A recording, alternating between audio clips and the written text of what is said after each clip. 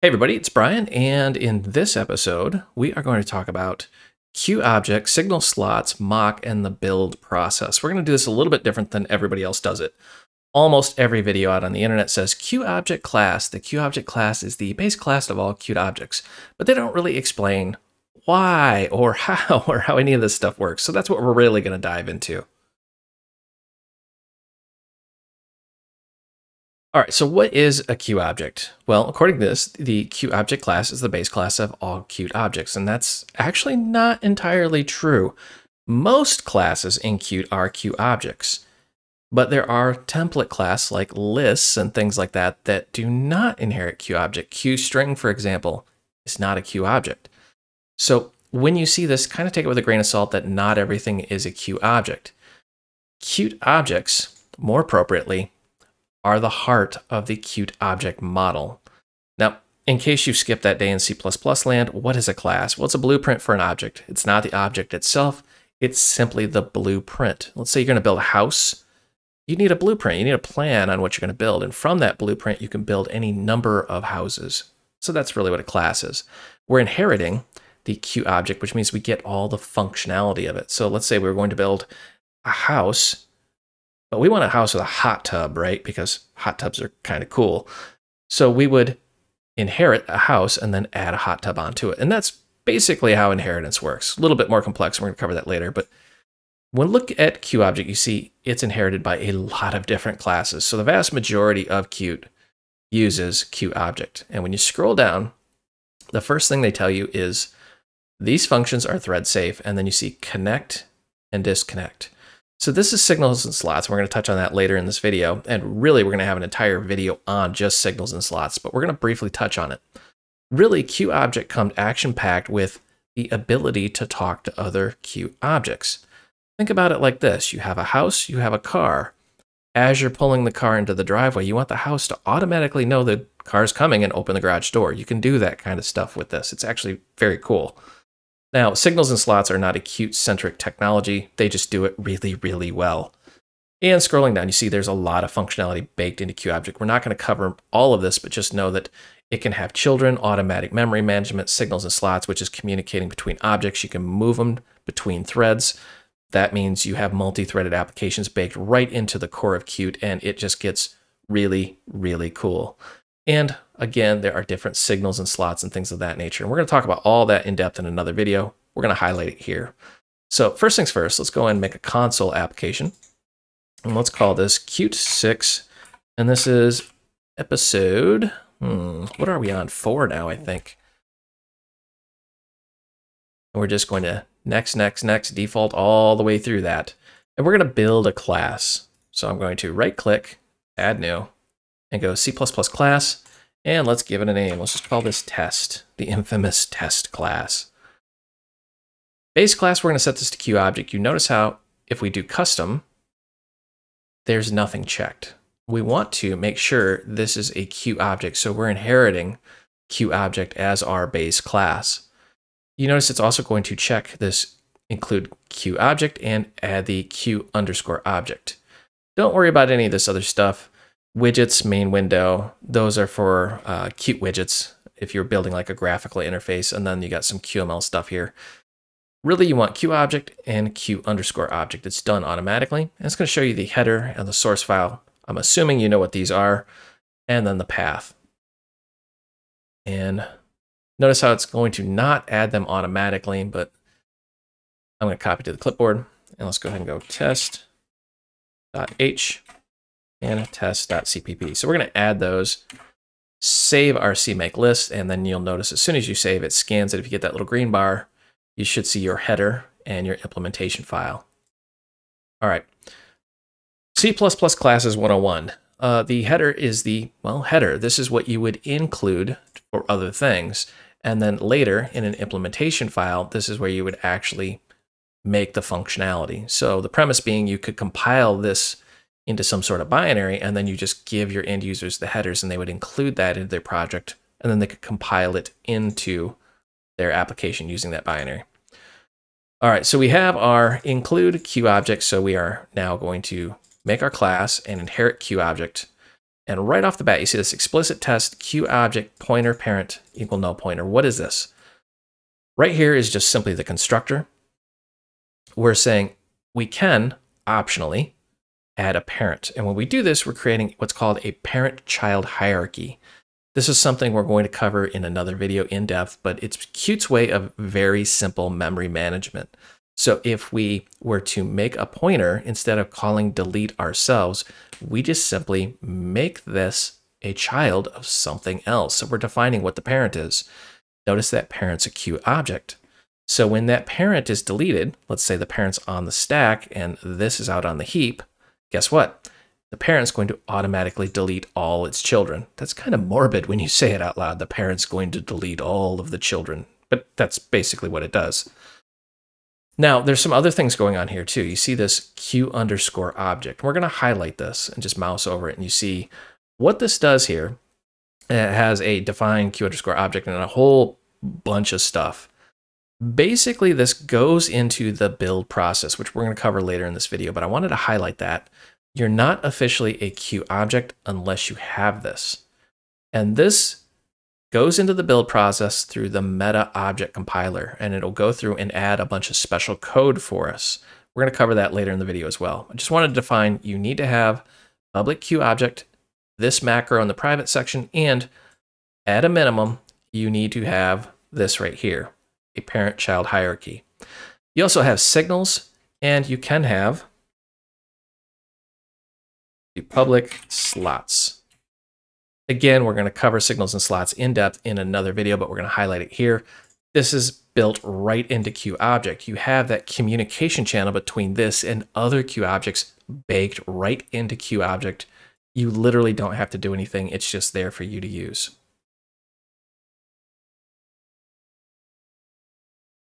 The fundamental flaw that Qt has is it's very challenging to wrap your head around it at first, but once you understand it, you have that light bulb moment where you're like, oh my gosh, this is awesome. So you look at the QObject, and a lot of things look very foreign to you if you've never worked with Qt. You are inheriting QObject. You have this QObject macro, which builds into Moc, which we haven't really talked about yet, and then signals and slots. So let's focus on signals and slots. I keep saying we're going to. Let's talk about it a little bit at a high level. So signals and slots are a communication channel between objects. And stop reading right there, because if you go any further, you're going to see this little meta object system, and then you're going to click on this, and you're going to be very confused very quickly. And it's going to talk about QObject, the Q_object macro, and the meta object compiler, or Moc. And you're going to really deep dive into what I call the mouth of insanity, because you're not going to understand any of this at a high level. Because really, at a fundamental level, just to use Qt, you don't need to understand that. You just need to know it exists and it's a thing. So scroll down and go to this graphic. And this is beautiful. I've actually used this to teach people. This is awesome. So you have object 1 and you have signals, and object 2 has slots. Notice it also has a signal. The point is, a signal is a lot like shooting a flare gun up into the sky and saying, hey, this is happening. And you can connect that to a slot, to one or more objects. You see how object 1 is connected to object 2 and 4. So when this signal fires off, this guy is going to see it on this slot.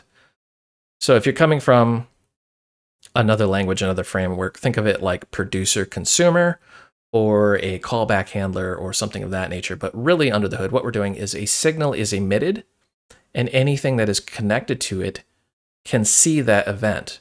And that can happen across multiple threads too. So if you ever worked with multi-threaded applications, it's just a complete train wreck trying to send some sort of event handling across thread. Qt does it ridiculously easy. I absolutely love the way it works. So at its core, when you talk about signals and slots, a signal is emitted. So let's go ahead and make a signal here. So I'm going to say void close. And a slot would be something that would be called. So I'm going to say void do stuff. And you notice how I'm very bad with my spelling, or my indentation, I should say. I don't know why I called it spelling, but we can right click and we can auto indent selection, and it beautifies the code for us. I love that feature about the IDE. Now that we've got this, there's some things we need to do. So for example, close, you're inclined to, well, implement this because it looks like a function. Right click refractor and you notice there's no option to do anything. You actually don't implement that. It actually is done for you by Moc, the meta object compiler, which of course is, we're going to talk about later, but this is what I mean by you have to understand things to understand things. Right now, take it on a leap of faith. You don't implement that, you just simply define it. A slot, on the other hand, you do have to define. So I'm going to right click, refractor, and then you have some options. We're going to add the definition inside the implementation file, and it just adds it automatically for us. And in here, we can do something like, let's go ahead and just include QDebug, which I talked about in the previous video. Just allows us to print things out on the screen. I'm going to say QInfo. It actually does a lot more than that under the hood, but you get my drift.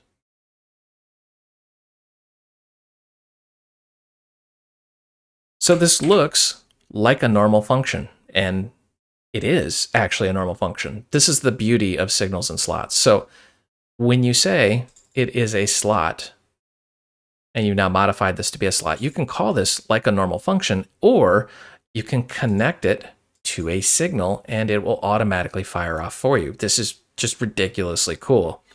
So what we're going to demonstrate in the next little section here is how to connect all this up and make it do things. But what I want to do first is I want to go in here and I want to switch to the source, and we're going to show you, we're going to emit that signal. Notice the little icon, and let me move off here. It's got like this little Wi-Fi bar on it. That means it's going to be emitted out into the world. Think of it like Wi-Fi. We're just sending some sort of signal. You use the emit keyword to let Qt know, hey, this happened. Very important you really wrap your head around that concept. So this is a slot, but it's also a function, and we are emitting a signal inside of it.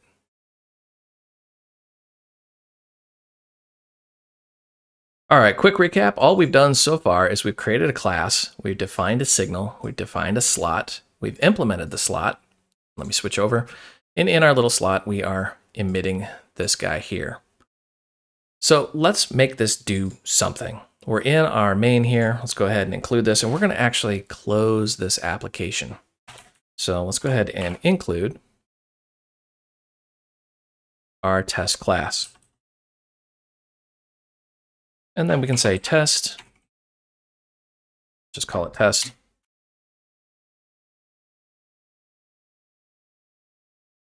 And we can actually say test.doStuff. Now I'm going to move the mouse off the function here. You see how it's got those little indentations? It's almost like an outlet. That indicates that it's a slot. So a signal has the Wi-Fi bars, a slot has the little outlet indentation. Notice how we're just calling that like a normal function. This is incredibly cool. So I'm going to just run this. And you'll see that, well, absolutely nothing happens when I run this, other than it says doing stuff. We've emitted this signal, but nothing is connected to it yet. So now we need to take that signal, this guy, and we're going to connect it to a slot. We could connect it to this slot, but because it's in there, it's just going to become an infinite loop, and eventually Qt's going to attempt to stop us. But what we're going to do is we're going to take this Q core application, this little A variable right here, which also has signals and slots, because remember, QObject is the base class of pretty much all Qt objects. So because this is a Q object, we can work with it. So what I'm going to do here is we're going to connect signal and the slot. So I'm going to say QObject, and there's a ton of different ways to do this. We're going to cover it in depth when we get into a signals and slots video. I'm just showing you at a high level some of the functionality of QObject. We're going to say QObject connect, and we need a sender. Then we need a signal, a receiver, slot, and optionally a type. We are going to touch on the type in this video real quick. So the sender, see if I can get rid of that little annoying yellow box there. The sender is what's going to emit the signal, and we need to give it a pointer or an address of. So I'm going to say it's our test object. And now we need a signal that we are sending. And we're going to go ahead and say it's from the test class. And we want the close signal. And the beautiful part here is the IDE is smart enough to only show us the signals. So we're going to take the close signal. Unfortunately, it does have those little parentheses. Gets a little annoying. Just kill those. Now we need the receiver or the destination. And we're going to say we want the A, or the application, which is this Q core application up here. And I'm going to just copy this to save me just a smidge of typing. Then we need to say it's in the Q core application class. And now we need a slot. And we'll say kill, shut down. No, what is it? Sometimes you can just find it by doing this. I think it was quit. Let's find out. Yep, there it is. And if you're ever just kind of curious what it is and like you're just having a complete brain fart, you can just scroll through this list and see, oh, that's a signal, that's a signal, that's a signal. There's a whole bunch of signals in here. And I need something that will actually help me close this application. It's not delete later. Let's just, oh, it must be quit right here. And it's got that little slot icon. Or if you're really, really smart, you can simply select the object, press F1, it'll bring up the help system, and then you can scroll down, and the beautiful thing about the help system is it tells you the slots, quit, and then you can take it right there, ask the application to quit. Their documentation is world-class, and it actually almost annoys me when people say, but how do I? And then I just literally point them to the documentation. So what we've done here, we've said QObject, go ahead and connect up these two QObjects. So we're connecting test to our application here. We're saying when close is emitted, we're sending that signal out, we want to quit. And then we're going to call test do stuff. Remember, this is a slot, but we can call it like a function. Inside of there, if I right click this and I follow symbol under cursor, you can see we are emitting close. So when we call do stuff, we're emitting close. And because we're emitting close, Qt is going to call quit in our application. Drum roll. Prepare to be underwhelmed. It doesn't close our application. This is another confusing thing about signals and slots. There's a special way we need to do this. Normally, 99% of the time, this works just fine, but we need that little extra step here. Notice how the default here is auto connection, which tries to figure out what's going on. It does it automatically. It's not working because we're in auto mode, so we need queued connection. Because guess what? Part of this actually lives off somewhere else, and we need to queue it in order for it to work properly. Very confusing that it works that way, but it's just how it is. So I just wanted to throw that out there, and we're going to cover all this in depth in another video. I'm just showing you this is baked into QObject. Let's go ahead and save run. And now this time you see doing stuff and then press return to close this window because we have now closed our application. And if we wanted to, we could get the return value from this guy right here. Let's go ahead and do that. I'm going to say int value equal exec. Remember, exec is just an event loop. We go out here, so you see QCore application exec enters the main event loop, which just keeps that application alive. And I want to return that value. But before I do, real quick, I just want to debug, and I'm going to print this out on the screen so we can see what our exit value outside of our event loop was.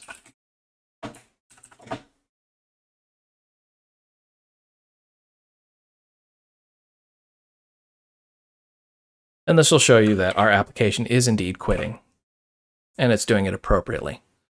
So doing stuff, we emit that signal, the slot consumes it, we close the application down, and it says exit value 0, which is exactly what you expect. Exit value is a return code that we give back to the operating system and other applications. 0 is the universal for everything went A-OK. This worked as expected. If it's something other than 0, it's some sort of error code, and we would have to look at the documentation to figure out what that was.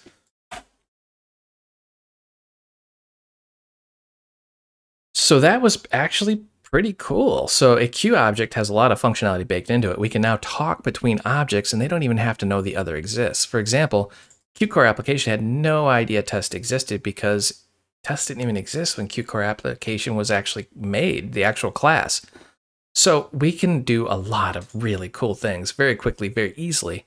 But how does this happen and why? Let's go ahead and jump out to our hard drive real quick. I'm going to go to the folder that I have our code at. And here's our actual source code. And then here's our build directory. And again, this may be slightly different depending on your operating system, but it all fundamentally boils down to the same darn thing.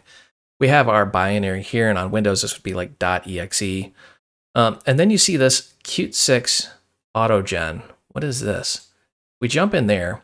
We have this underscore mock predefs and then mocks compilation. What is all this? Well, this is the meta object compiler coming in here and intercepting the build process and doing things and creating. So like if we just crack this open, see how this file is auto-generated, changes will be overwritten, but go ahead and include this guy right here. Huh, okay. Oh, there's the folder. And shockingly, there it is. So let's go ahead and open this up.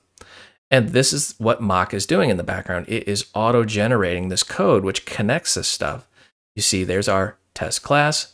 There is our signal, there is a slot, and it's connecting all this stuff up in the background for us, and this is how this works. Highly, highly recommend you don't even try to dive into this and figure out what it's doing, just let Qt do its thing. But this, under the hood, is fundamentally what's going on. The meta object compiler is jumping in and creating all this for us so we don't have to. That is really, really cool.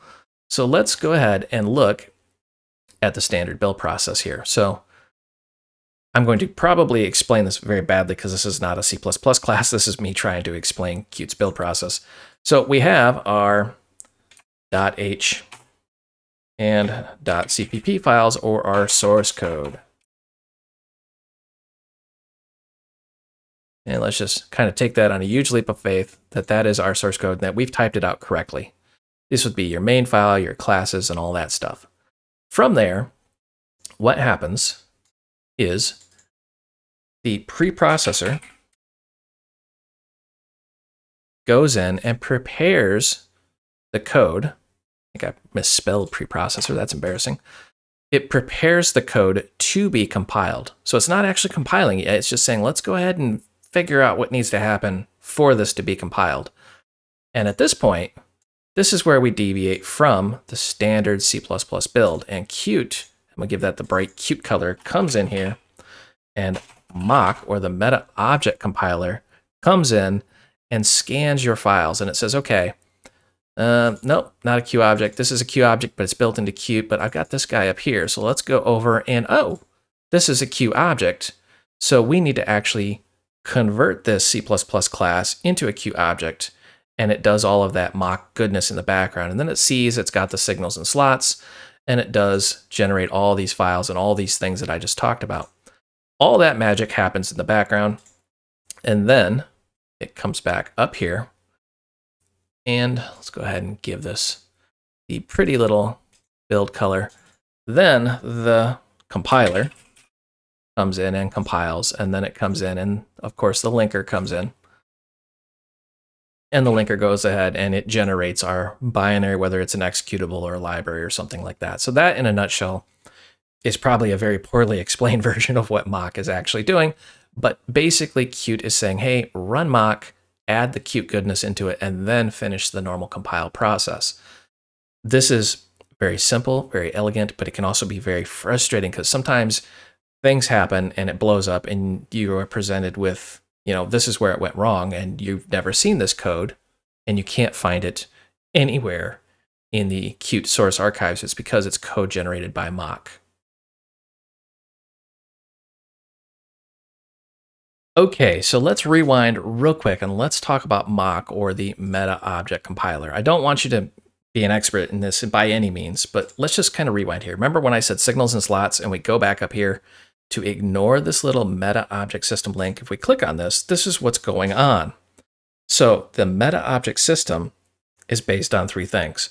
The QObject class provides base class. We've talked about that. The QObject macro inside the private section of the class is used to enable meta object features such as dynamic property signals and slots. So you have to have that macro to make all that magic work. And then the meta object compiler supplies each QObject subclass our classes with the necessary code. So it generates that code for us in the background. And you can go on to read this, but really at its core, what Qt has done is they are avoiding, without requiring native runtime type information through the C++ compiler. So they're making their own meta object or their own typing system. They're creating pretty much in real time their own data types. And this is extremely cool. And you can do a lot of really cool things with it. On top of that, we're going to talk about casting later on in other videos. They've also added features like you can perform dynamic casts using QObject cast. So now you can dynamically cast one QObject into a completely different type of QObject. This is just awesome. I love this. And of course, you have built-in memory management and all that, and then meta information on top of it, which if you're always confused, whenever you hear the word meta, think data about data. So information describing your class, and you can put it through some really, really cool situations. If you're really curious, you can really deep dive into their documentation through signal slots, the property system, and the meta object. But just know, fundamentally at a beginner's level, you don't really need to dive into all this. You just need to understand that it exists and that it is doing this in the background for you. I hope you enjoyed this video. You can find the source code out on github.com. If you need additional help, myself and thousands of other developers are hanging out in the Void Realms Facebook group. This is a large group with lots of developers, and we talk about everything technology related, not just the technology that you just watched. And if you want official training, I do develop courses out on udemy.com. This is official classroom style training. If you go out there and the course you're looking for is just simply not there, drop me a note. I'm either working on it or I will actually develop it. I will put a link down below for all three of those. And as always, help me help you. Smash that like and subscribe button. The more popular these videos become, the more I'll create and publish out on YouTube. Thank you for watching.